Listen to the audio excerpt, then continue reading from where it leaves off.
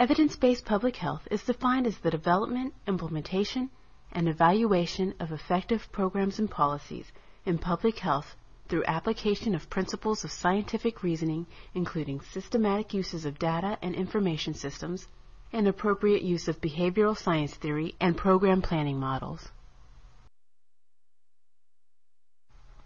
Evidence-based methods include a strategy for explicitly linking public health or clinical practice recommendations to the underlying scientific evidence that demonstrates effectiveness.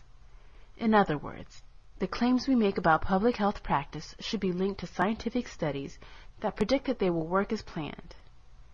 Evidence-based public health is not an attempt to tell you what you should do. It provides information about what you can do that has been shown effective. Recommendations about what we should do have been around for decades. For example, Healthy People 2010, Surgeon General's reports.